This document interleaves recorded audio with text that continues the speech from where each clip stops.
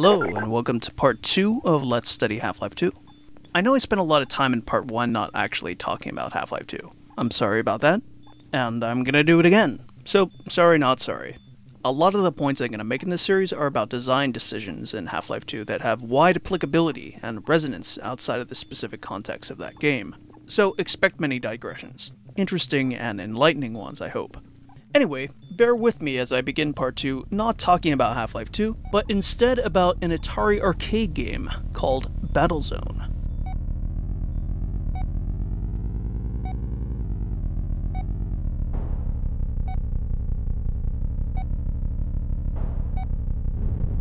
Battlezone is a tank-themed arcade game that came out in 1980. It was one of the first 3D first-person games ever made. Because we're talking about 1980 hardware, Battlezone's polygons don't have any surfaces.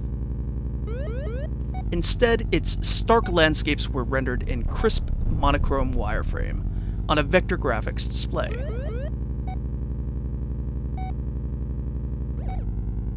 In the arcade cabinet, this vector display was enclosed within a small square portal, emulating a tank periscope. Looking through this portal, seeing this mobile, first-person periscope view, was undoubtedly many players' first experience with a game fully rendered in 3 dimensions. All of a sudden, there were new possibilities injected into the experience of playing a shooter game. Rather than having complete visual access to the area of play, relegated to a single 2-dimensional screen, players had to adapt to the fact that the game's action wrapped around them in 360 degrees. And included expanses of play space currently out of view, including enemies that persisted and pursued even while their virtual back was turned.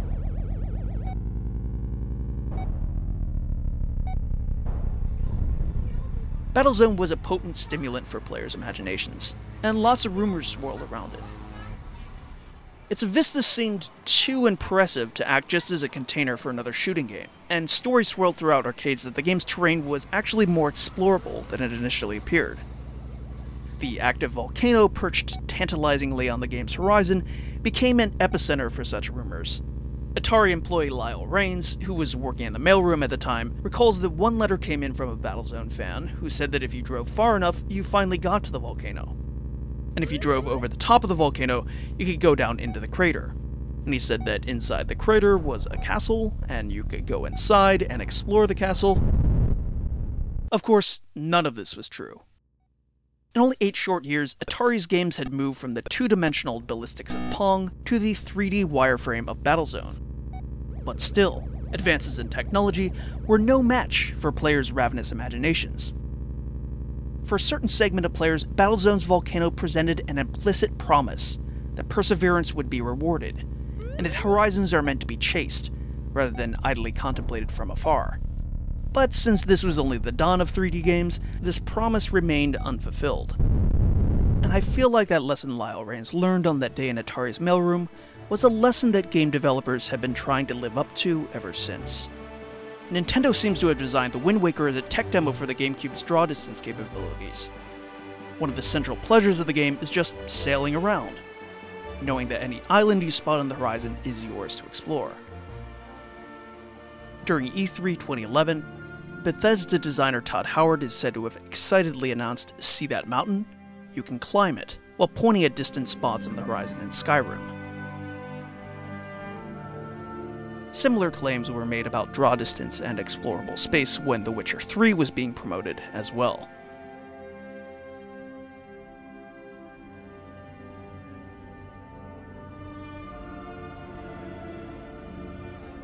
And then you have something like Journey, which is a very elemental manifestation of that desire that Atari failed to account for back in the making of Battlezone. There's you, and there's a mountain in the distance. And the game is all about making your way to that mountain, and climbing up to its summit. Spoilers, I guess? Half-Life 2 isn't as archetypal in its construction as Journey is, but it still understands the power of a landscape's implicit promises. It understands that spaces in games are meant to be conquered, and that things we see in the distance act as bait for our attention and curiosity. The climax of the game will take place at the top of the Citadel, that impossibly tall building that we see pretty much as soon as we get outside. Curiosity is piqued in order to be satisfied. Horizons are meant to be chased. Horizons are meant to be chased. Yeah, it's Adobe truism reproduced on dumb motivational posters. But there's undeniably something that's visually captivating about Horizons, especially when reproduced in visual media, and the certain psychological itch that they set up. It's something that's well established in painting, from Caspar David Friedrich to the Hudson River School. As I mentioned in the previous video, one of the most visually striking genres of early cinema was the Phantom Ride film, which Tom Gunning describes as the unique realization of the fantasy of penetrating a landscape, of chasing the horizon into the depth of an ever-unfolding image.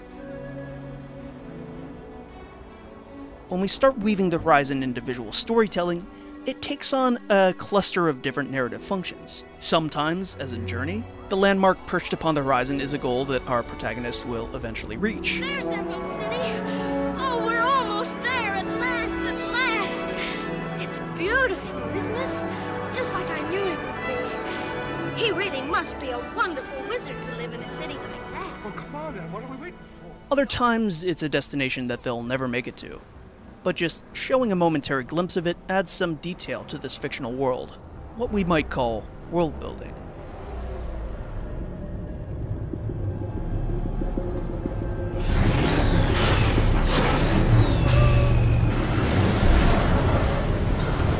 Boss, we're not going to Gastown?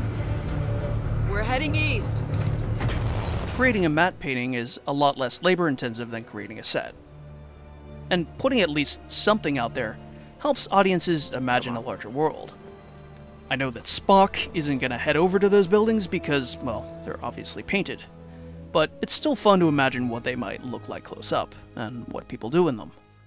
It's a cliche that Western movies end with their lonesome drifter protagonist heading off into the horizon, often into the sunset. There's a reason for this, especially if they're riding off into the sunset, that is, into the west. This final image says that, yes, this particular adventure has come to an end, but this is but one of many encounters on the frontier that our wandering hero had. It gives us a mythic sense of a continuing journey of frontier adventures, which of course maps onto the continuing westward expansion of the nation. It's no surprise then that this striding solemnly into the horizon ending would later become a visual shorthand used to establish loose continuity between sequential stories. Along with heroes ambling off into the horizon, there are also scores of movies that end with characters looking out towards an army amassing on the horizon, or a storm brewing on the horizon.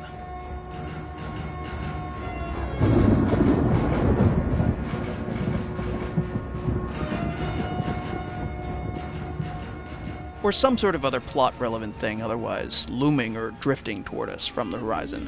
Theo! The boat! The boat! It's okay. We're safe now. There's a similar range of effects here. The film is telling the viewer there's something else out there to come. It suggests to the viewer that, although this particular story has reached its conclusion, these characters' lives will continue on. This world will in some way persist, beyond the bounds of what viewers know about it. We can anticipate future events, and guess at the future of its characters. Which is, strictly speaking, a lie.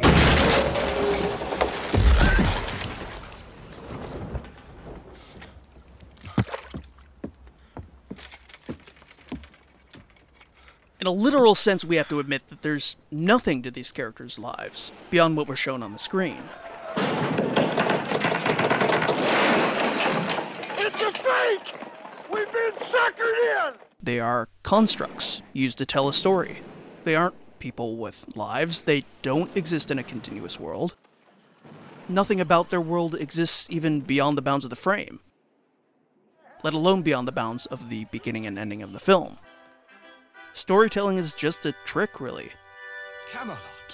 Camelot. Camelot. It's only a model. Shh. But great stories make us forget that. They make us ask, I wonder what happened to these people after that. And that's how the sequel was born. It's how we go from this... Bring me that horizon. ...to this.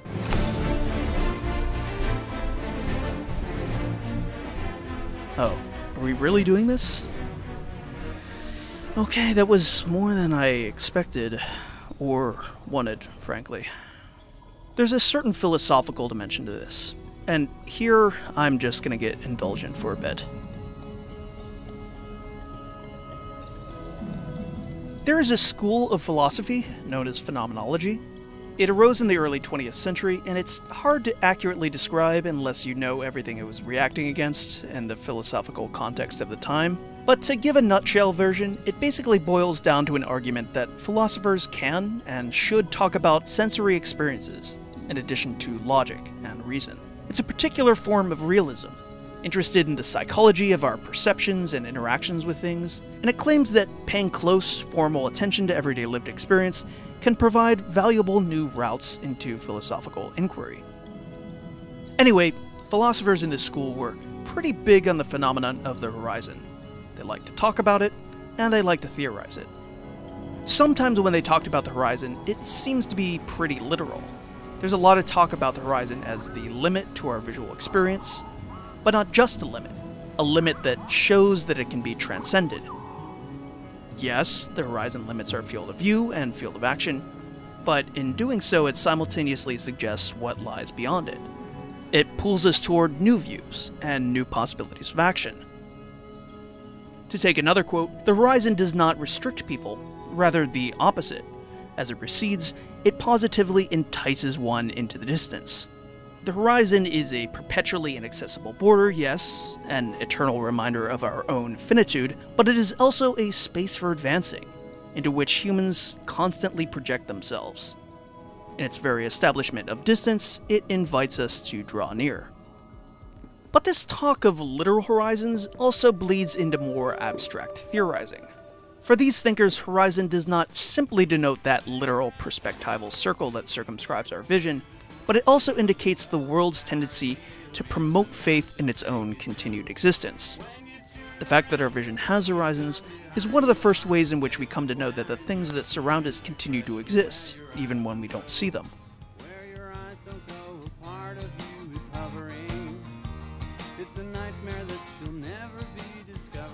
To have a horizon, and to not be perturbed by this fact, is to in some way be resistant to skepticism. 너 내 뒤에 있지?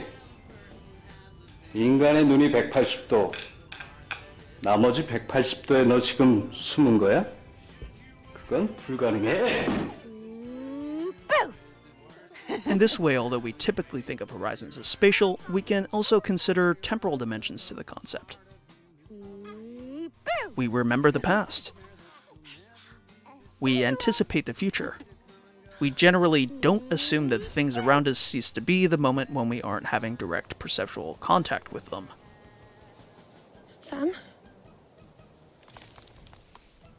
And when we remember and anticipate, we don't feel like we're stuck in some sort of storeroom of time, peeking at the present through a tiny window. Rather, we have a certain continuity of experience. We carry out a synthesis of superimposing and fleshing out. Really, this is a matter of faith. We connect perception, memory, and anticipation because we place our belief in a world. We need this faith, or else we'd be unable to function. I mean, just as Truman. What are those people doing? None of our business. It's none of your business. Don't tell me what's happening. I'll report you!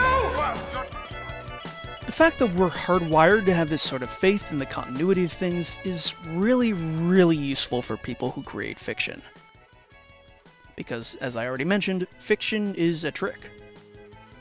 When you're watching a Western, the storefronts are facades. There's nothing behind them, really. This world doesn't actually continue beyond the edges of the frame. It's just a studio lot. And of course, Half-Life 2 is the same way. All the buildings that surround us are two-dimensional facades. And that's not even the half of it.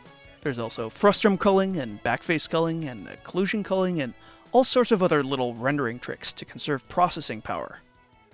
This means that things literally blink out of existence the moment our virtual gaze isn't settled upon them. This is a world that deserves our skepticism.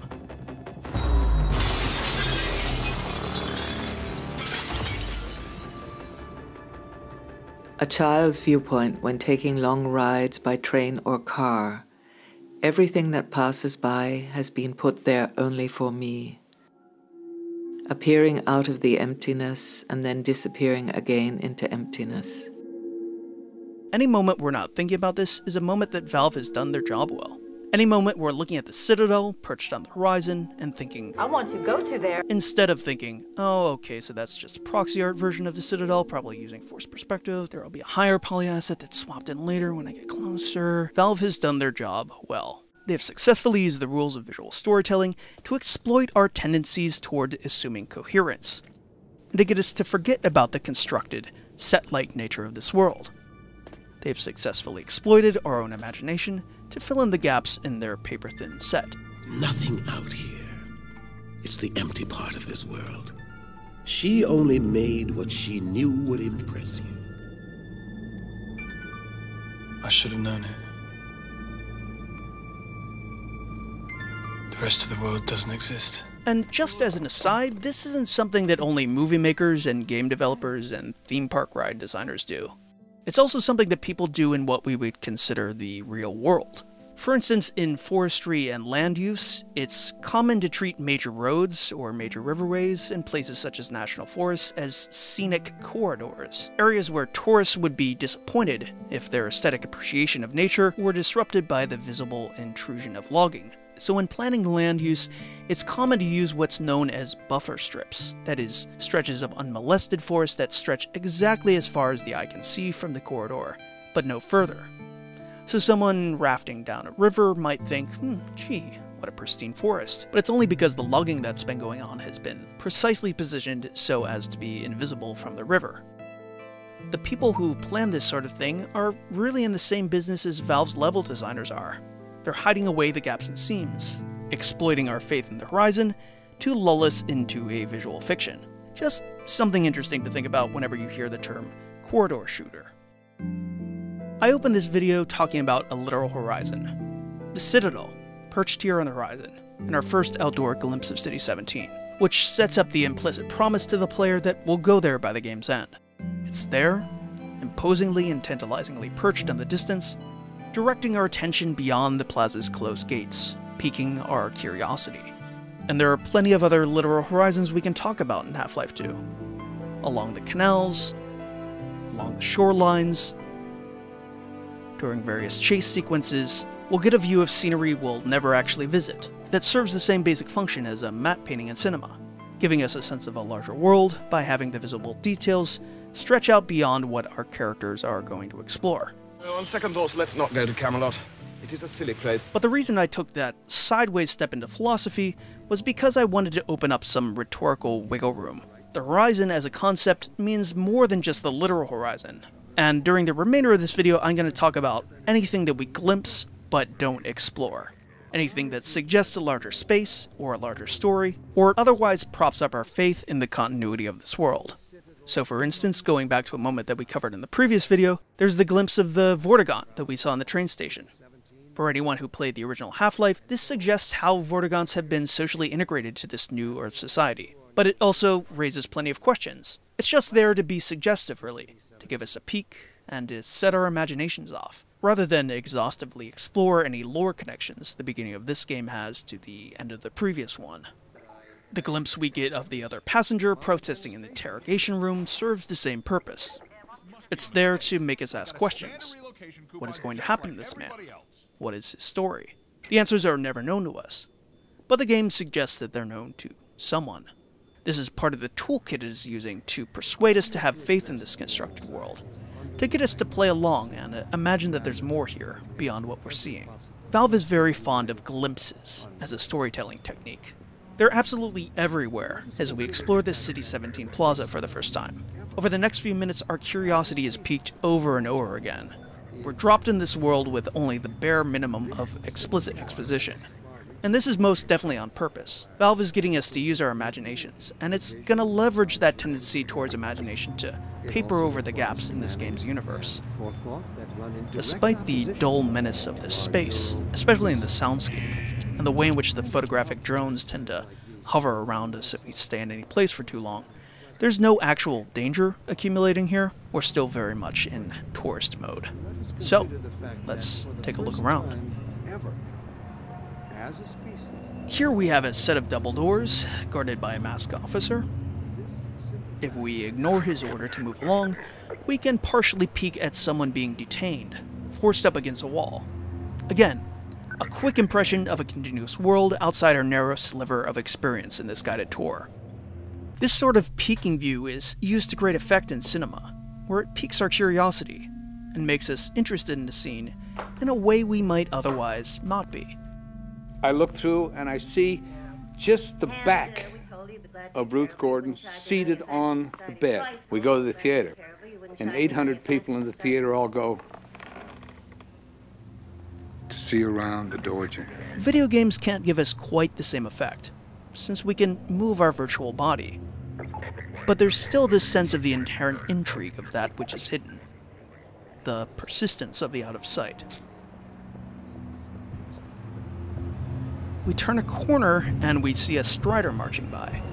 It's an arresting image, introducing us to an imposing alien figure that we'll have to fight much later in the game. For now, this moment just leaves us with questions. What is this thing? Where is it headed? If we wanted to be an ass about it, we could answer this question in a very literal way, by slipping into no-clip mode. Free of collision detection, we can slip through the roadblock. We can see that there's no texture on the ground over here, and that the strider really isn't going anywhere at all. It trudges along just far enough to be out of sight from the viewing angles normally allowed by the game in the absence of cheats.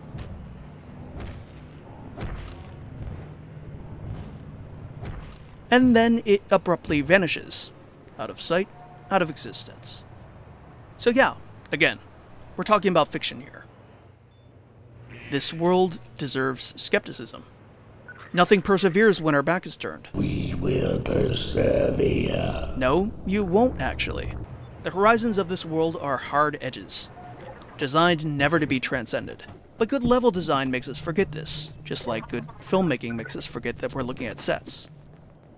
It uses missing information, like the question of where this briefly glimpsed strider is going, to entice us, to make us anticipate and imagine, and put our faith in this constructed world. Anyway, moving on. Indoors.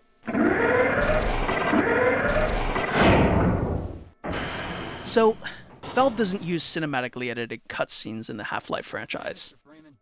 They have story beats that are voice acted, much like a cutscene would be, but the player always maintains control of the position of Gordon Freeman in the scene, as these scripted sequences take place. Over the decades, there have been plenty of analogies made between this style and immersive theater. The author Michael Dietschy has described the franchise as being based around theatrical staged actions that are enacted on a virtual stage. There are pros and cons to this technique of always using scripted sequences over cutscenes. One con is that players can't skip a scripted sequence, as they often can do with a cutscene. Another con is the awkwardness involved. At their worst, these scenes can feel like an anxiety nightmare. I can't stress enough how important it is you learn these lines by heart. Where you're on stage and everyone else has memorized the script, but you don't even know what play you're performing.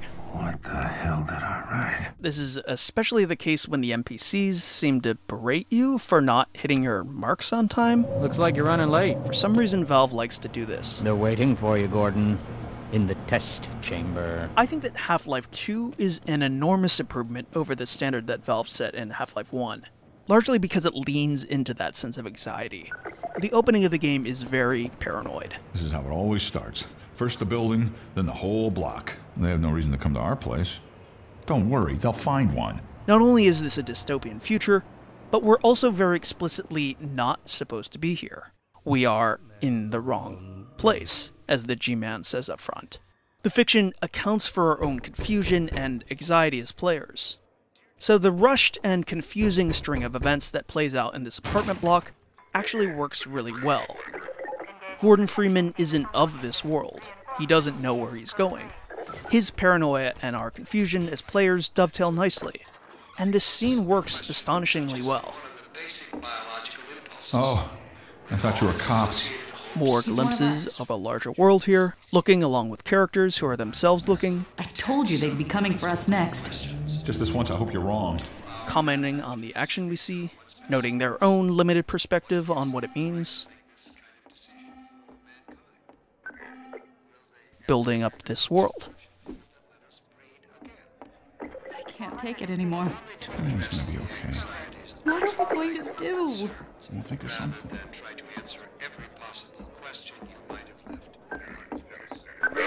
Attention, residents. Miscount detected in your block. Cooperation with your civil protection team permits full ration reward. Psst. Hey, you! In here! Head for the roof. There's no time to lose. Here they come! Attention. All citizens in those blocks. This moment where we arrive at the stairwell, just in time to see officers rush up it, blocking our path, is really fantastically staged. It invokes that same sort of feeling that a good haunted house does. There's a mixture of involuntary startle response, and some deliberate playing along with the virtual danger of the space. And of course it's Valve showing their hand again, rushing us along, telling us that there's only one linear path.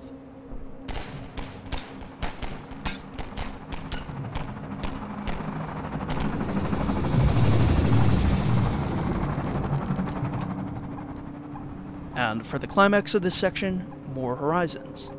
City 17 lays out before us, although we're too busy trying not to get shot to really take in its details.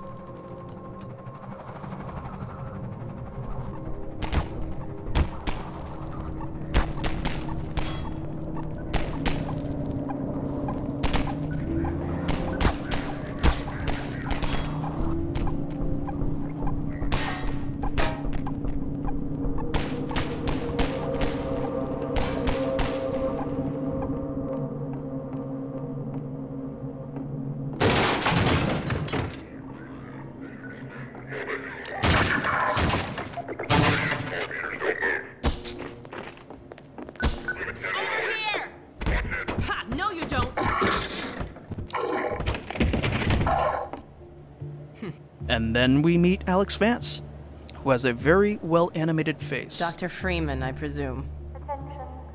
Alright, I'm going to cut off this second part here. We'll pick things off from the same spot in part 3. Starting in part 3, I'm going to start snipping long bits of my playthrough out to keep this series under, 1,000 hours.